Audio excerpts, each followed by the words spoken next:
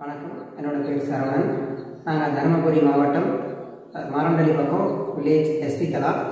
அமிர்தலிங்க sir தான் வீட்டுக்கு வாஸ்து பார்த்து கொடுத்தாரு.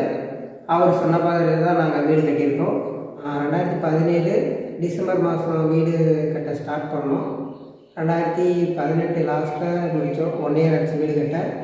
முன்ன பழைய வீட்டில் கொஞ்சம் பிரச்சனை அதெல்லாம் அதிகமாக இருந்தது. ஆனால் இப்போ முன்னளவுக்கு பிரச்சனை எதுவுமே கிடையாது. இப்போது லைஃப்பில் கொஞ்சம் சேஞ்சஸ் இருக்குது, நல்லா போயிட்டுருக்கு. நண்பர்கள் அனைவருக்கும் வணக்கம். இந்த நாள் ஆரோக்கியமான நாளாக அமைய எனது மனமார்ந்த வாழ்த்துக்கள். இன்னைக்கு பார்க்கக்கூடிய விஷயம்,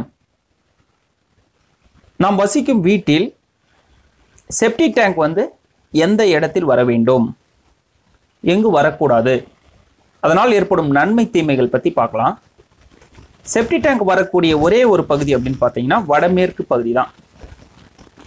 மற்ற பகுதிகளில் கண்டிப்பாக வரவே கூடாது.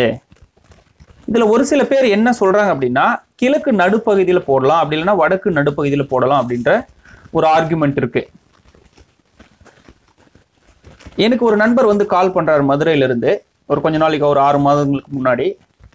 அவர் என்ன சொல்கிறாருன்னா, நீங்கள் என்ன சார் வடமேற்கு பகுதியில் மட்டும்தான் போடணும்னு சொல்கிறீங்க, நாங்கள் காலங்காலமாக பார்த்தீங்கன்னா கிழக்கு நடுப்பகுதியில் போடலான்னு சொல்லி வாஸ்துப்படி நாங்கள் சொல்லிட்டு இருக்கோம், நீங்கள் எப்படி இதை சொல்லலாம் அப்படின்ற மாதிரி சொல்கிறாரு. அதை நான் என்ன சொல்லிட்டேன் அப்படின்னா,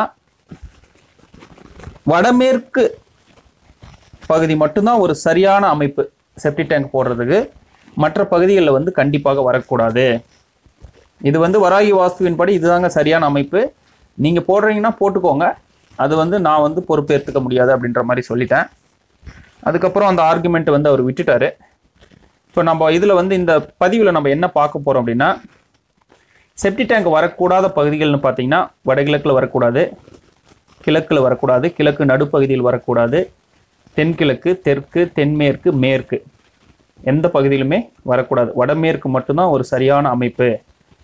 அப்படி வந்தால் எந்த மாதிரியான பாதிப்புகள் இருக்கும் அப்படின்னு நீங்கள் என்கிட்ட கேட்கலாம்.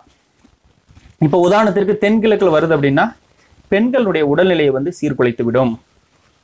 ஹீமோகுளோபின், தைராய்டு, மூட்டு சம்பந்தப்பட்ட பிரச்சனை, கர்ப்பப்பை ப்ராப்ளம், இந்த மாதிரி விஷயங்கள் ஏற்படும் தென்கிழக்கு பகுதியில் வருதுன்னா. கிழக்கு நடுப்பகுதியில் வருதுன்னா அதே தான், பெண்களுடைய உடல்நிலை, ஆண்களுடைய வளர்ச்சி பாதிக்கும். தென்மேற்கு பகுதியில் வந்தால் கணவன் மனைவி உறவு பாதிக்கும்,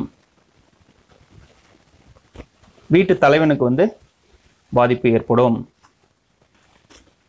மேற்கு நடுப்பகுதியில் வந்தால் அதே தான், ஆண்களுடைய வளர்ச்சி பாதிக்கும், கணவன் மனைவி உறவு, விபத்துகள் ஏற்படுறதுக்கான வாய்ப்புகள் அதிகமாக இருக்கு. அதனால செப்டிக் டேங்கை நீங்கள் வீட்டில் சரியான முறையில் அமைத்துக்கோங்க. நிச்சயமாக வீட்டிற்கு உள்ள செப்டிக் டேங்க் வரவே கூடாது.